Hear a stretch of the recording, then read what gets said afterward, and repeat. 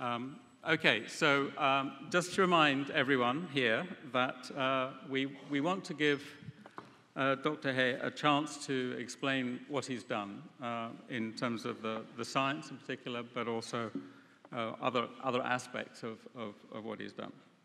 So please, can you allow him to speak without interruptions?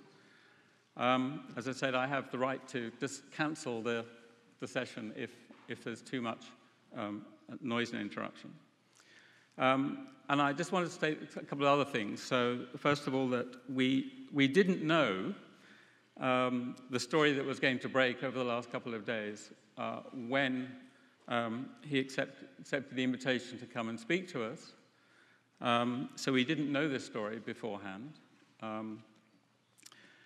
In fact, he had sent me the slides he was going to show in this session, and it did not include any of the work that he's now going to talk about. It was sort of preclinical data, but nothing involving human embryos that were implanted. And I should also state that we're in a venue. We have very generous hosts, Hong Kong University of Hong Kong, and our hosts have a strong tradition of allowing free speech, and so we are complying with that tradition of free speech. So anyway, I would like to, if you can hear me, ask Jiankui He to come to the stage and present his work. Can you set the slide going? I don't know where he is, so hence the...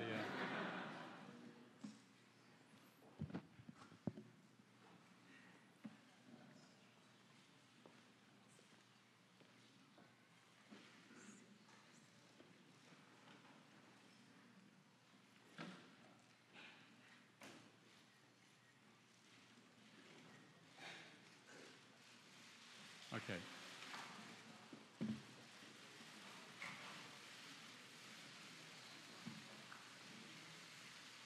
All right. Okay. All right. Okay.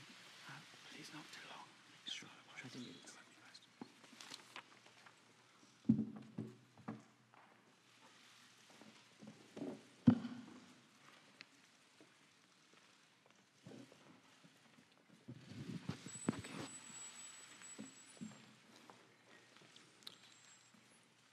Okay, thank you.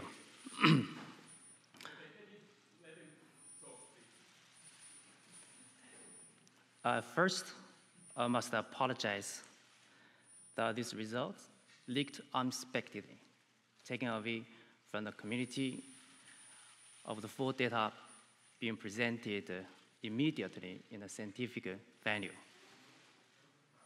And through a peer review process engaged before this conference. So this study... It's very disturbing for everyone here if you're taking photographs. You stand still, you've already taken photographs, you don't need to take any more. Okay. Thank you. You've been warned. Okay, so this study has been submitted to a scientific journal for review.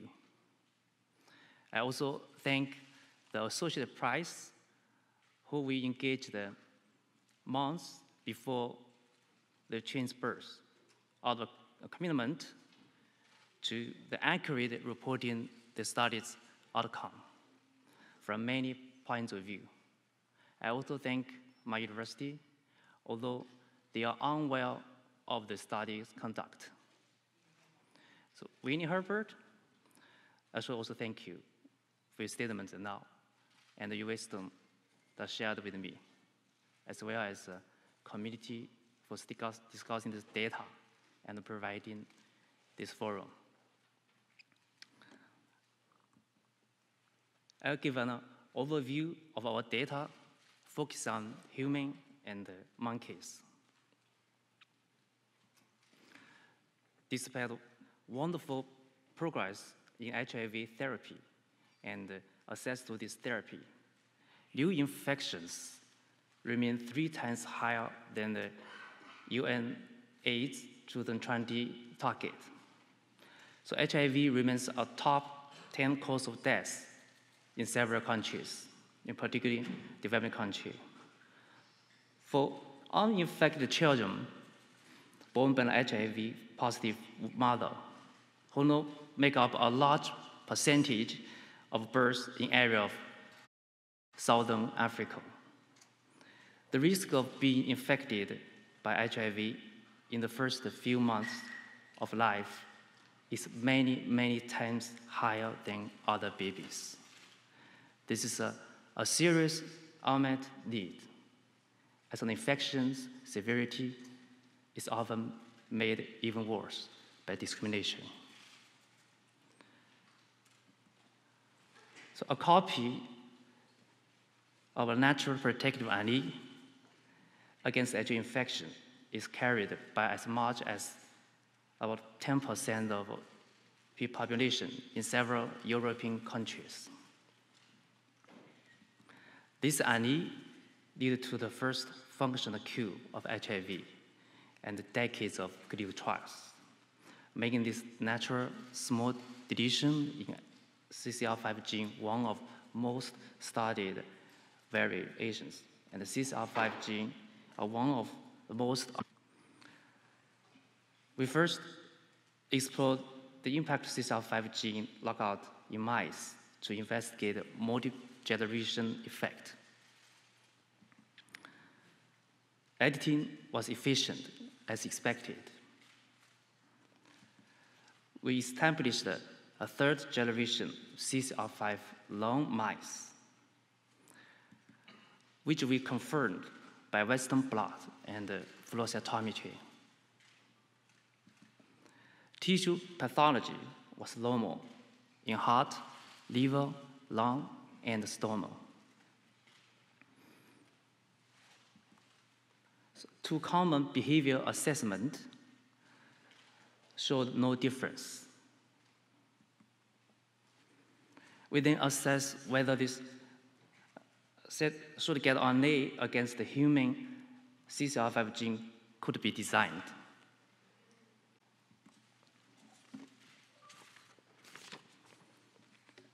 So we assessed 7. I highlight one that occurred at exactly the start of delta 32 mutation. It has an MIT specificity score above threshold, predictive of having no off-target activity. A few previous publications has assessed the same or similar GATA RNA in multi-cell type, including non-viable embryos.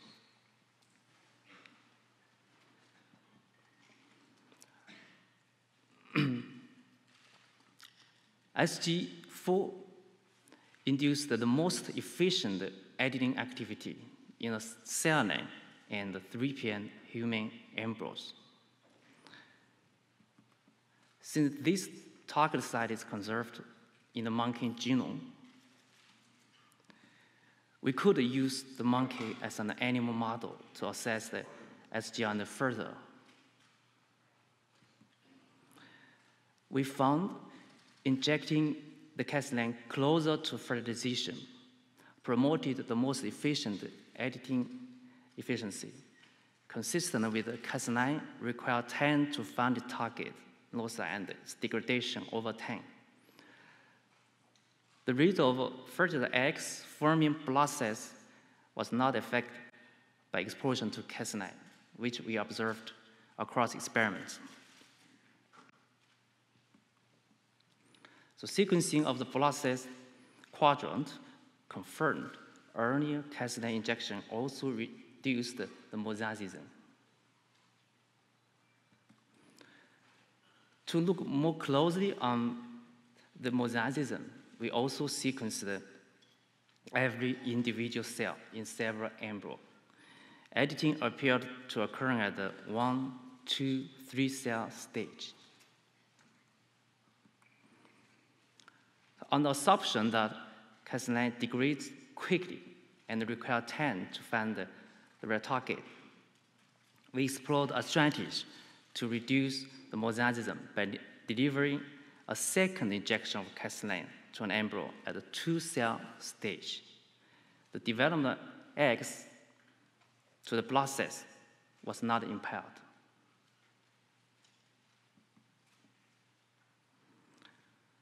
We expanded sample size, which confirmed this previous observation. We still observed the variation across parents and the cycles. We then looked to see if this protocol could translate to human embryos.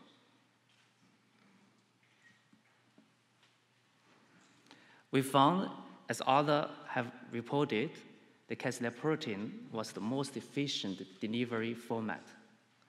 Lowering the dose compared to the monkey embryo also improved the efficacy. Upon the advice I received after presenting early results at the February 2017, the UC Berkeley Genome Editing workshop, we edited non-viable embryos and established 2 embryonic stem cell names. So both are bioanalytic lockout, and the karyotypes are normal. Embryonic stem cell marker expression was normal by staining and the flow cytometry. This embryonic stem cell also found all 3 germ layers during the 14-day EB experiment, which is a marker of safety.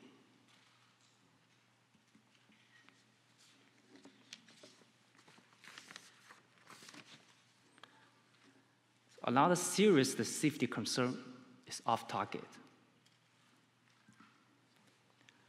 Embryo editing targets a single or few cell stage of life. Any off-target would pose very serious consequences and extend potential through the whole body. In adult gene therapy, off-target are expected, but a less healthy problem. We assessed off-target initially by single-cell whole genome sequencing of embryo prior to the implementation. We used the isothermal MDA amplification method to minimize the false positive rate and for unbiased coverage. The Miltopov lab used the same approach. We take a step further by sequencing the parent genome to detect off-target risk sites that exist only for each parent and a particular embryo, but not in the reference genome. We created a pool of off-target risk sites by first collecting any sites mentioned in previous publication. We added the genome sites for the unbiased assessment of a potential cleavage site. And in silico prediction, such as the MIT CRISPR design, both the original and the 2018 updated version. Finally, we import the parent genome, which allows facing to improve sensitivity and detect the novel risk sites unique to each embryo, which may emerge from inherited indel or SNPs. So all these loci found a personalized pool on the order of 10,000 spots per embryo. We use whole genome sequencing to assess for the spots and validate any findings by single sequencing. I will review genome sequencing data with the data on the Lulu and Nana as focus and end. Of the potential cleavage sites identified by the genome-wide unbiased digenome assay, None was observed in the whole genome sequencing data.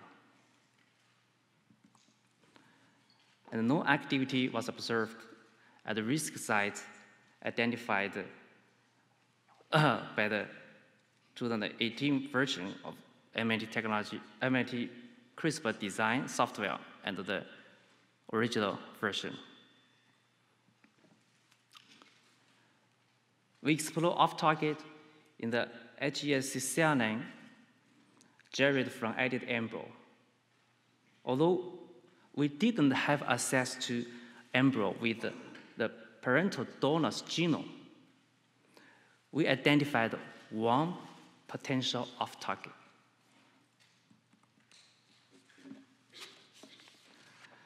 This off-target is in the intergenic region, although we cannot confirm whether this is an inherited or due to editing.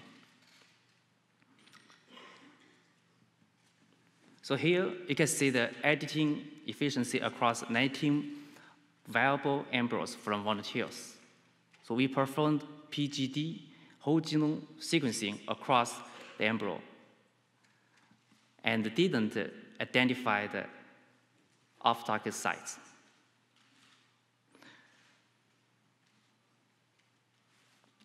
So in one embryo, we identified a 6 kb deletion at the on-target sites. It did not affect any gene but CCR5.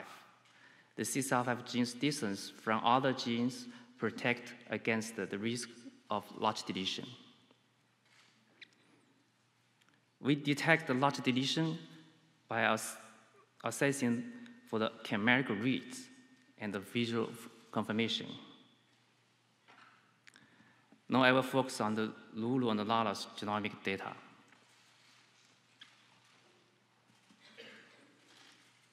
We sequenced the genome of both parents to confirm the target site conservation and to support off-target detection.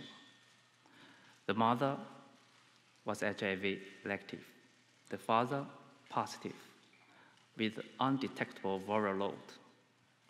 So the ICSI and the sperm washing was used to prevent transmission. At day 5, so a few cells were sampled from blood site for PGD. We follow on these results during the pregnancy by cell-free DNA after the mother declined on amniocentesis. So Lulu and Nana were born normal and healthy, with outcome score 8 and 9. After birth, we sequenced several different tissues. So in this Mark and Grace's first IVF cycle, pre-implantation genetic diagnosis found 2 blood sites were edited. One was a biogenic fringe shift lockout, which showed shortened the CCR5 protein, similar to the natural protective variation. Another has an in-free deletion in one allele. The deletion expects to destabilize local protein structure in the nearby HIV binding sites.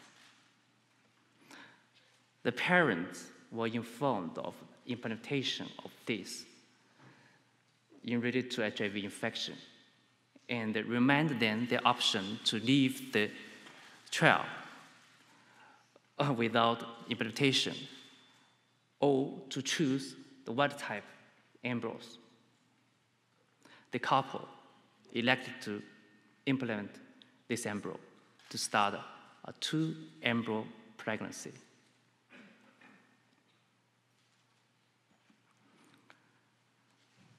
In addition to the single data, we also reported to the volunteer whole genome sequencing data. The reads cover that more than 80% of the genome. The whole genome sequencing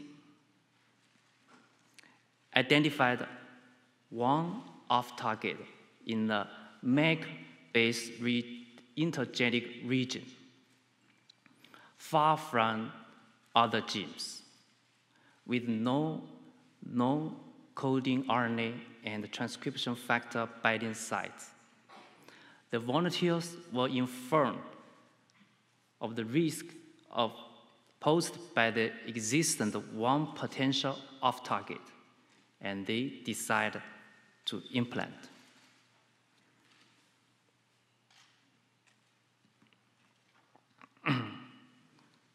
After the mother declined amniocentesis, serial cell-free DNA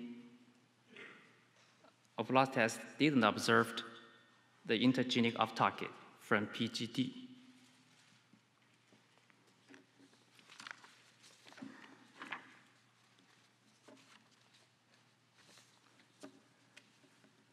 So another cell-free DNA test found no novel cancer gene mutation. After birth, the deep sequencing of the cord blood, which is primarily the baby's blood, confirmed the editing pattern observed during PGD and cell-free DNA. Single sequencing also confirmed this observation. After birth, both MiSeq deep sequencing and single sequencing did not detect intergenic off-target observed during the PGD. This suggests it was an artifact of a single-cell amplification or a mosaic off-target that happened to occur in the few 12 blast cells sampled for PGD. For whole genome sequencing, we did 100x cord blood and 30x on the placental. No off-target were observed genome-wide. Neither were large deletion. We will continue to assess the effect of editing in the twins, including testing a blood sample for susceptibility to HIV infection at the P3 biosafety lab. We also further investigate the off-target effects and the mosaicisms across multiple tissues, and plan to monitor the twins healthy for the next 18 years with the hope that they will consent as adults for continued monitoring and support. Thank you.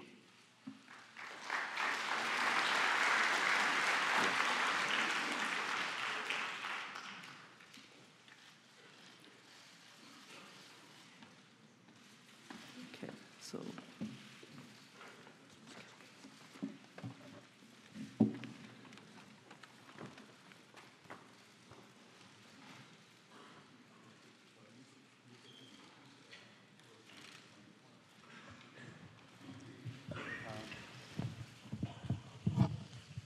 Okay, so what we're going to do is have a little panel discussion, just the three of us, to make sure that the details of the science are well understood before we open it up to some general questions. Okay. So Matt is up here to help me with this. So Matt, do you want to start or shall I start? Okay.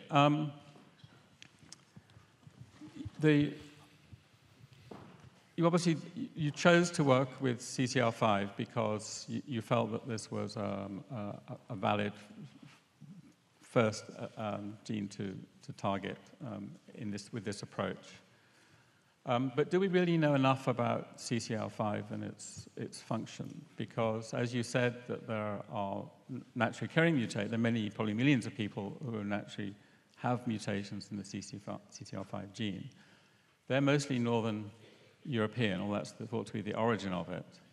It's very infrequent, at least the delta 32 mutation is very infrequent in China, for example. So that could be that could reflect either that it never spread here from Northern Europe, or that it's selected against in China. So it's known that having mutation in CCR5 protects against HIV infection, but does it predispose to other complications. So West Nile virus, we know there's some evidence to suggest that increased that.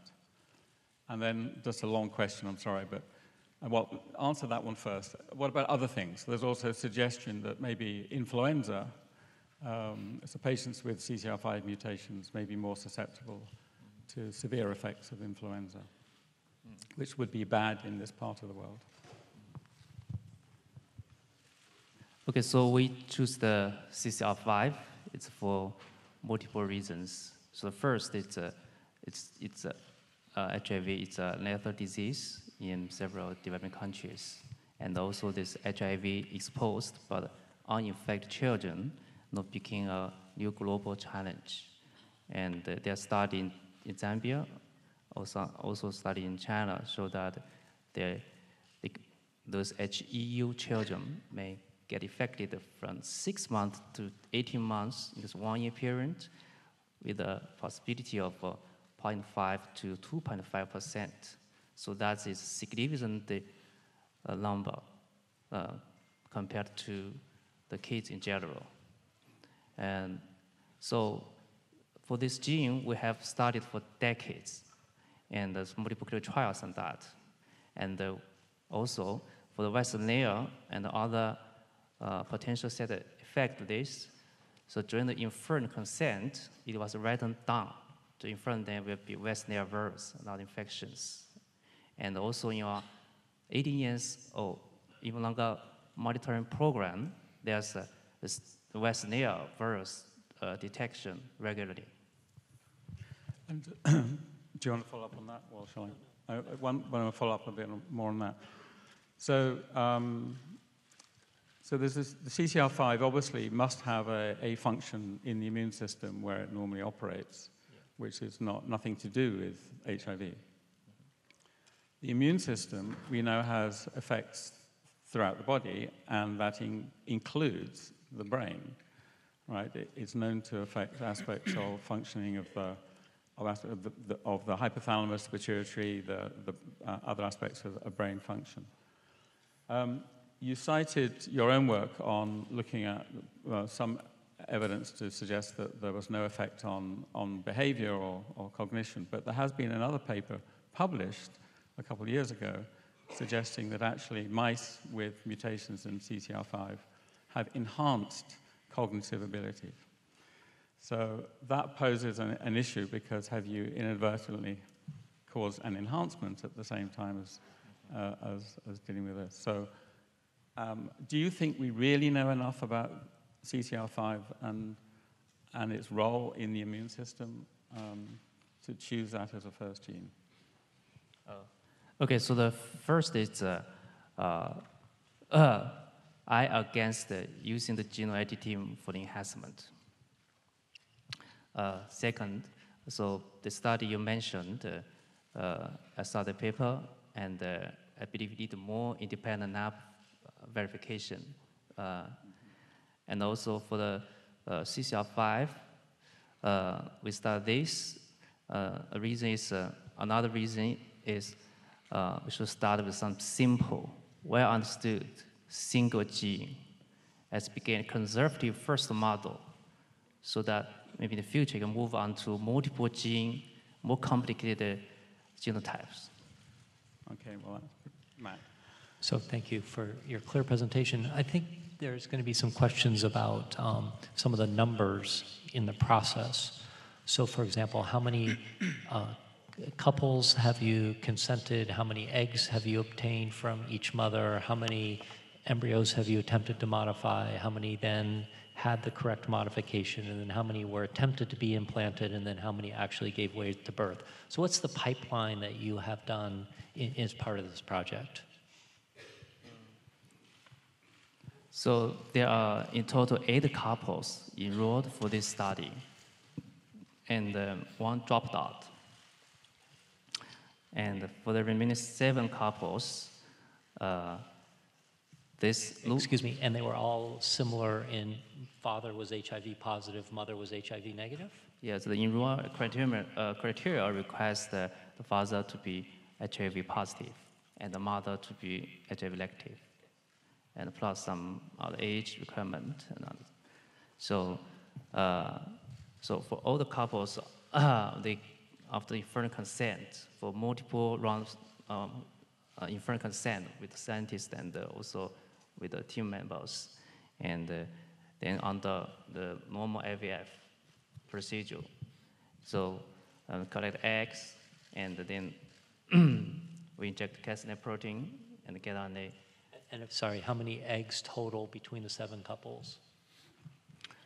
So in total, we have about 31 process, but that number is it's 30 embryo blood cells that are deep.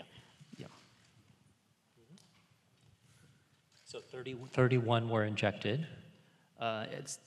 It's more. I mean, what I mean is 30. It's developed to blood cell stage, and with that, about 70% of the embryo were edited. 70% had biallelic editing, or 70% had monoallelic? And what was the percent mosaicism in those 30 embryos when you, well, that's right, you wouldn't know because you only took 1 cell. Yeah. So, and then, okay, so why did you decide on these 2 rather than the other 24? This couple happened to be first to be pregnant. Have you subsequently implanted the remaining in the 6 other couples? So the clinical trial was paused due to the current situation.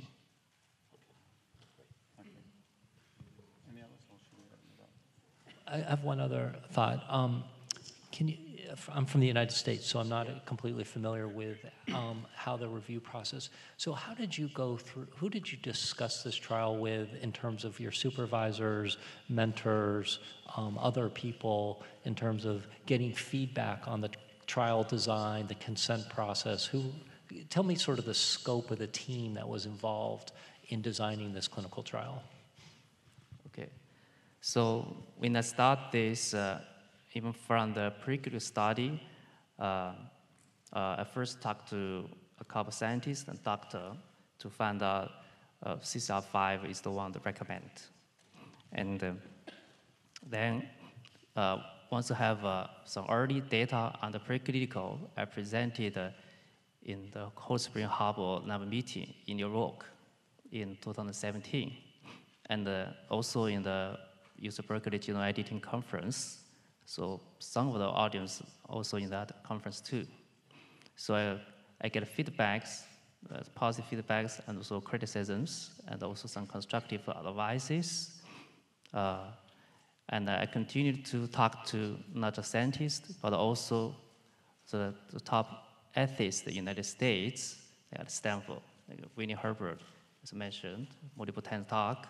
And also I show my preclinical data to many scientists visiting. When I started the clinical trial for the informed consent, it's we take the NIH guideline as a reference and drafted the informed consent, and later was reviewed by a U.S. professor. And when it's pregnant, this informed consent was reviewed again. So we had a subsequent supplementary material for the informed consent to add the long-term follow-on plan. And also. Let me go to that. How many people read the informed consent before you showed it to the family? How many people reviewed the informed consent and felt like it was appropriate? So outside of my team, there are about 4 people. And when this couple was informed consent, there's observer from United States professor and also a Chinese professor in the Chinese Academy of Science, and it's audio recorded. Yeah. So on the informed consent issue, was that gained by an independent person talking to the patients, or were you or your team involved in that process directly? That's including the first round is team member went to talk to the volunteer first for 2 hours. And then after about 1 month, the volunteers came to Shenzhen. And I personally, together with another professor, give up 1 hour and 10 minutes informed consent. But you were directly involved? Directly involved. Because after 1 month, they actually bring out the papers, see off-target, CRISPR things, already information there. And one more question, maybe even upstream. How did you recruit these couples into your study? Was it done by personal connections? Did your institute put out a release? So how was the recruitment done of these particular couples? It's by a HIV and AIDS volunteer group. Okay. I think what we should do now is start opening up for questions from the floor, but David Baltimore wants to say a quick word first, if possible. Yeah.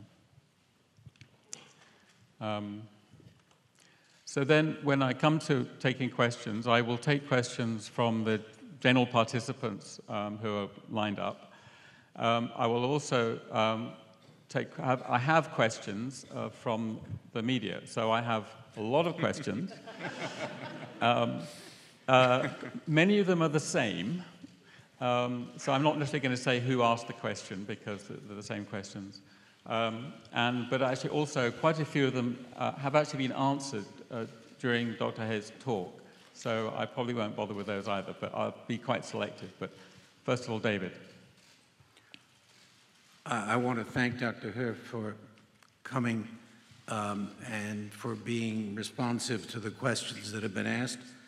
I still think that the statement that we made at the end of the last meeting, which is that it would be irresponsible to proceed with any clinical use of germline editing unless and until the safety issues have been dealt with in this broad societal consensus, basically an open process, that has not happened and that it would still be considered irresponsible. I don't think it has been a transparent process. We've only found out about it after it's happened and after the children are born. I personally don't think that it was medically necessary. The choice of the diseases that we heard discussions about earlier today are much more pressing than providing to one person some protection against HIV infection. I think there has been a failure of self-regulation by the scientific community because of a lack of transparency. I'm speaking here entirely for myself. The committee that organized this meeting will be meeting and issuing a statement, but that will not be until tomorrow. Tomorrow? Tomorrow. Why don't we continue? Okay. All right. So let me start off with maybe David Liu from... Hi, David Liu from the Broad Institute, Harvard, and HHMI. First, I'd like to echo David Baltimore's comments, thanking you for coming here under some unusual circumstances. I'll limit myself to 2 questions. First, I just don't see the unmet medical need for these girls because the father is HIV positive, the mother is HIV negative, you already do sperm washing, and thus you already could generate uninfected embryos that could give rise to uninfected babies. So could you first describe what is the unmet medical need, not of HIV in general, which I think we all appreciate, but what is the unmet medical need for these patients in particular? And second, you justify the critical decision of implanting these embryos to generate a human pregnancy with the decision made by the patients as opposed to made by the scientists and the doctors and the ethicists, can you also comment on what is our responsibility as scientists and doctors and independent communities to make that decision for the patients rather than allowing patients to make critical decisions like that seemingly on their own? Thank you very much. Okay, so the first thing, guys, whether CCL5 is unmet medical need. So,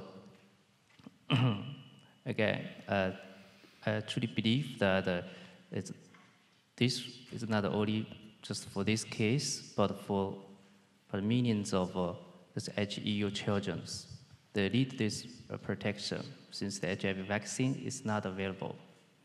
And I have personal experience with some people in some AIDS village where 30% of village people were infected. They even have to give their children to the relatives or uncles to raise just to prevent potential transmission. And also for this specific case, I feel proud actually. I feel proudest because the Mark thought he lost the hope for the life. But when the baby was born and with this protection, he sent a message at the day of birth, say, I will work hard, earn money, and take care of his 2 daughters and his wife for his second half life. So can I ask, before we get to David's second question, you said that there's been no other implantations, but just to be clear, are there any current pregnancies with embryos that have been genome edited as part of your clinical trials? There is another one, but it tend to monitor. It's what? There's another potential pregnancy. I think you said a very early stage, so Yeah, it's a chemical pregnancy rather than. Yes. But in the interest of the transparency. Yeah. Thank you very much. Well, let's do this side first, and then I'm going to ask a question from the media, so go ahead.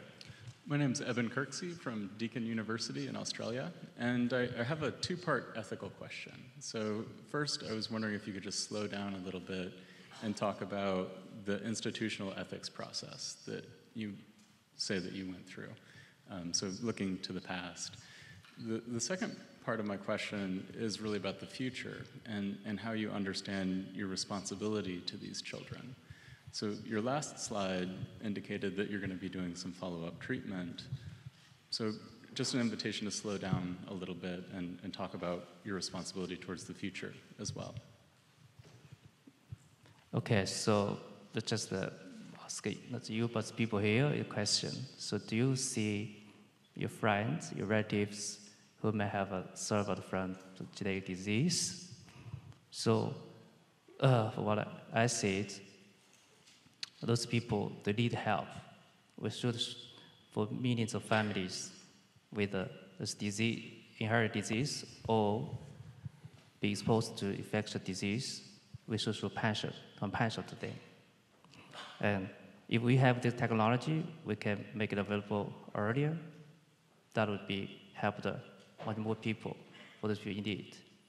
So when talking about the future, what I mean is first that it's a transparent, open, and share what the knowledge I accumulated and to the society, to the world, and then let the society decide what we should to do in that step.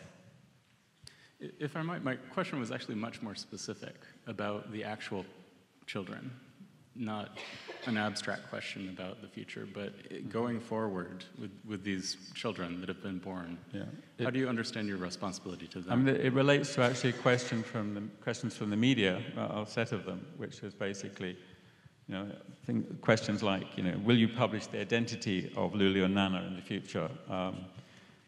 How are you going to prove the effectiveness of the treatment if the 2 individuals remain secret? But of course, you have this conflict between you really have to protect patient identity in this case, but the world will want to know whether they are healthy, whether the method has any negative consequences or positive consequences. So how are you going to deal with that? So first, it's against the Chinese law to disclose the identity of the HIV positive people in public. Second, so for this specific couple, it's under careful monitoring health, and I think I would propose that it's the data or the information should be open to necessary regulatory and or necessary to maybe a civil panel of experts. Mm-hmm. Okay. Okay, let's get a question over the side. Yeah. Thank you very much.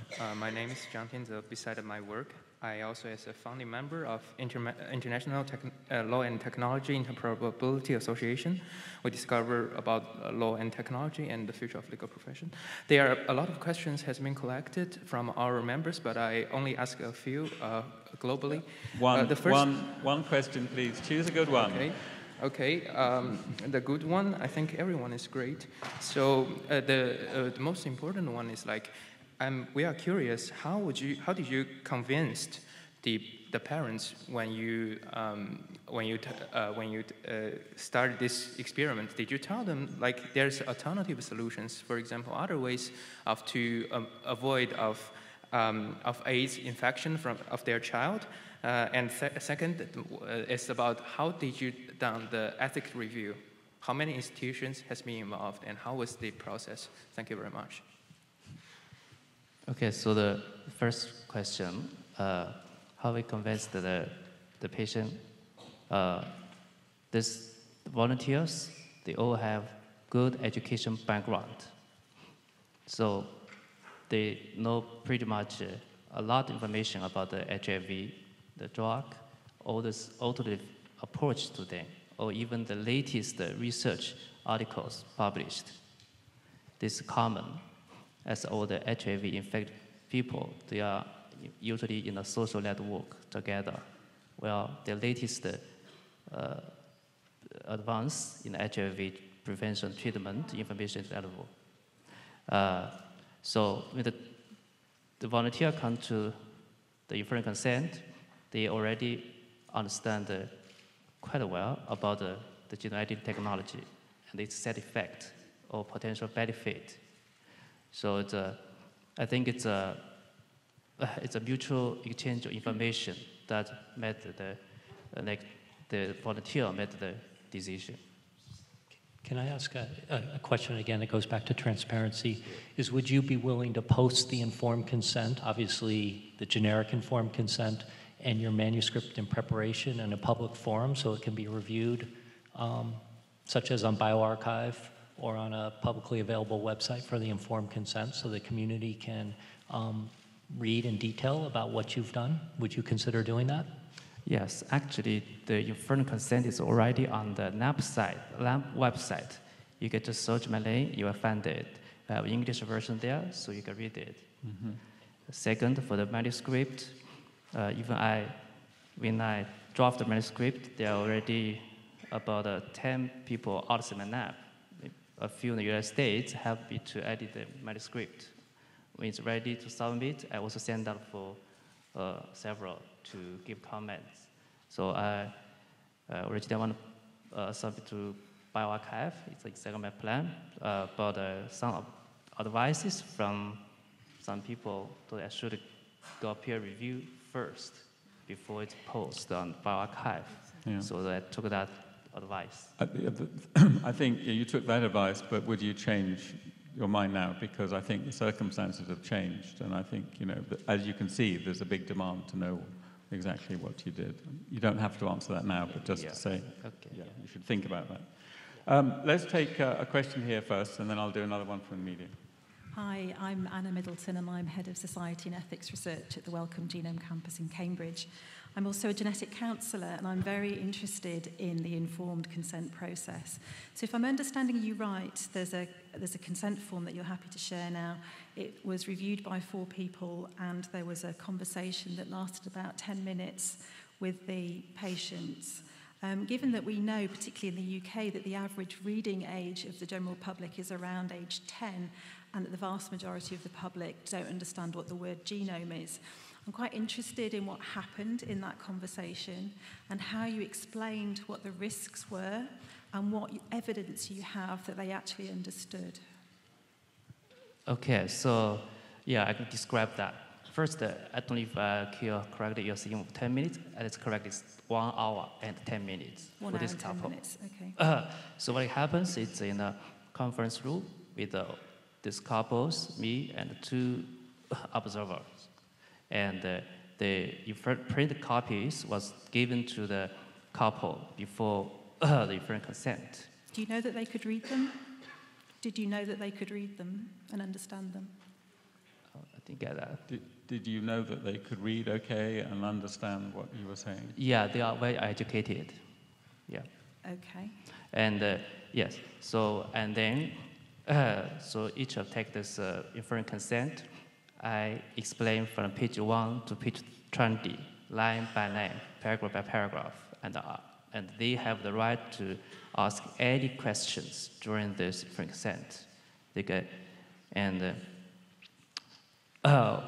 so once we go through the entire informed consent, at the end, I leave them to private discussion. So you have freedom of time to discuss the couples, and also they have the choice to decide today, or you could take it home and decide later. So were any of the team actually trained in taking consent, or was this the first time you'd actually had conversations about this? Were any of the team that took the consent, were they trained in the process of dealing with consent issues? Were they trained at doing what they were asked to do? So I said I have 2 rounds of informed consent. The first round is a team member. It's a post-terminal. It's informal. It's just informal conversation for 2 hours to talk to this person to explain. The second one is a formal one. It's I personally explain that. So I do read the guidelines from the NIH on the informed consent, even when we drafted the informed consent. Okay, thank you. Okay. Question from the media. Can you please explain the source of the funding for this work? Okay. So when I started this, I was a professor at the university. So 3 years ago, when I began this, the preclinical study, the university paid the salary and all the regions, so this for preclinical study. So when move on to clinical study, all this patient's medical care expense was paid by myself, and a small amount of sequencing cost is covered by my startup funding in the university. Okay. So there was no funding from industry or from a company, because you had, just to make it clear, you have an involvement in a company, but that was not involved in this project. Is that true? Neither of my company was involved in this project by providing funding, people, space, or equipment. And what about, did the families pay anything, or were they paid anything? So was there any exchange of money?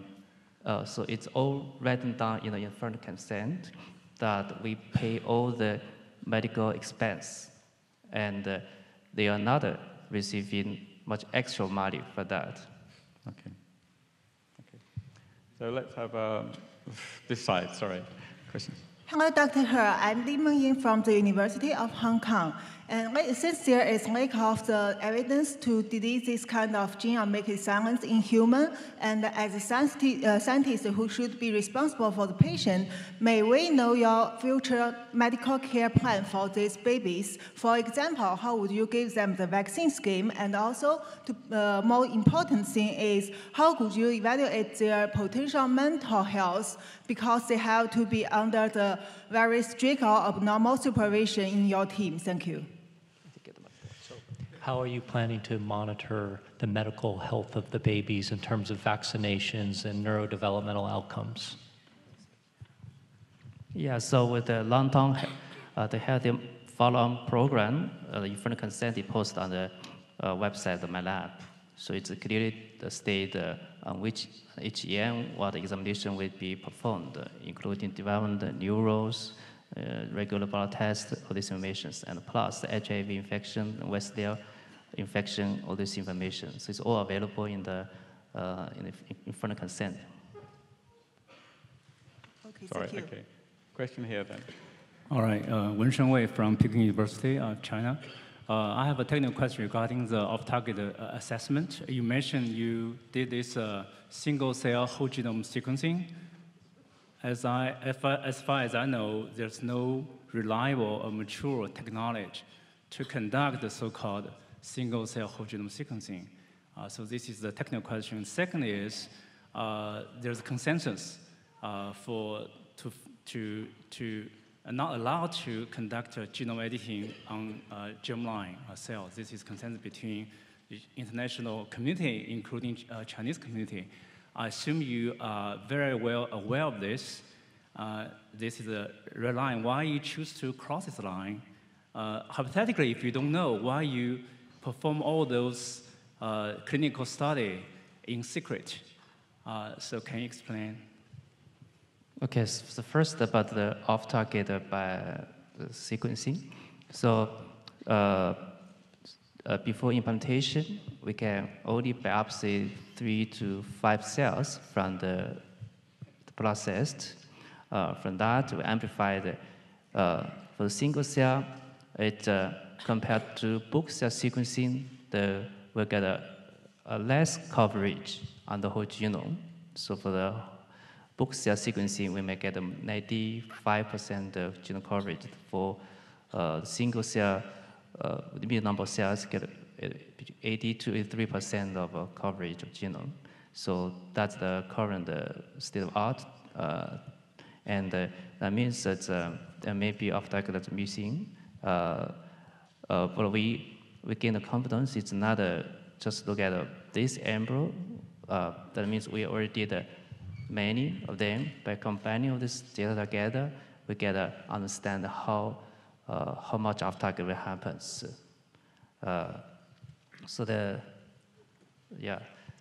the second part of the question, which is also questions I had from the media, which is essentially why so much secrecy around this, particularly when you know that the general feeling amongst the scientific community is that we shouldn't go ahead yet in doing this.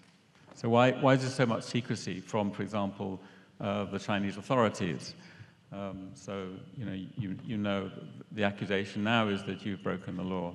So if you'd involved the Chinese authorities as you were doing this, they may have said you can't do it, but you went ahead without really discussing with people. That's how it seems.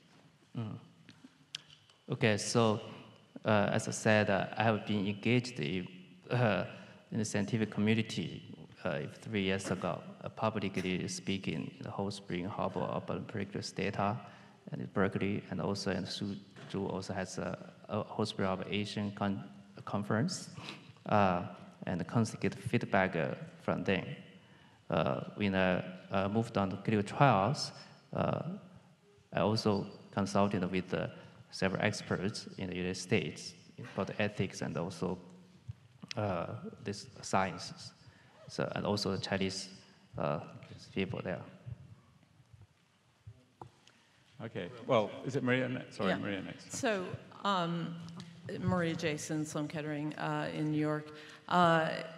Immediately, for me, it raised many scientific questions, but also a very personal dynamic for these two girls. So that I think if things have been thoroughly vetted, there may have been a proper discussion of. But for example, there are two sisters, one of whom I assume now is refractory to HIV infection, and that was a desired outcome from the parents, or at least the father you specifically highlighted.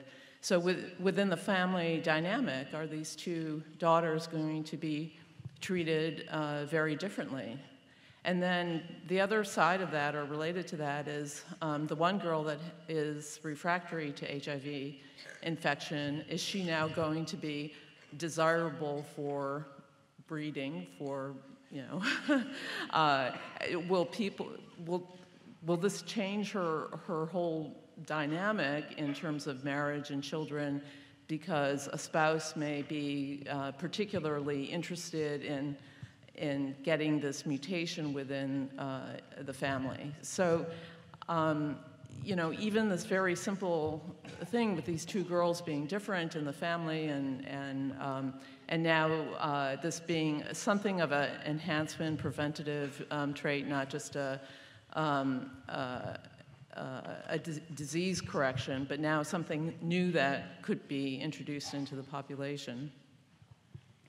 Yes, it's more on the ethics or philosophy thinking of this. So I have reflected deeply on this. That's why I want to publish a 5 value for genome editing. That's including specifically related to what you're talking. First is respect the children's autonomy. So we're not using any these tools to control their future, their occupation, or what they're going to do. And it's to give them freedom of choice. And the second one is, we say it's a gene don't divide you. It's the children we should encourage them to explore the full potential and pursue their own life. The life is right by the children themselves. But for 18 years, they're children, and they don't have that autonomy. Now their genotype may quite affect their upbringing. Mm-hmm. So, do you think the fact that they've been genome edited is going to affect how they see themselves as people? Not even perceive themselves, how their parents perceive them, how their relatives perceive them. They will know, presumably at some point, that they have been edited. So it's going to be very unique. I don't know how to answer this question from my eyes. No, okay. I think so. I'm being told that we're going to have to stop the session very soon. I'm just going to ask. I'm really sorry, but I think we'll have to. I'm just going to finish off with 2 questions from the media, which are again, some of these have been repeated several times. Which is really, well, first of all, did you expect all this fuss? Did you expect all this reaction? Because you were, you know, even if you had managed to succeed in your aim of having the paper, you know, reviewed and published first, there would have been a lot of fuss at that time as well. So did you anticipate this?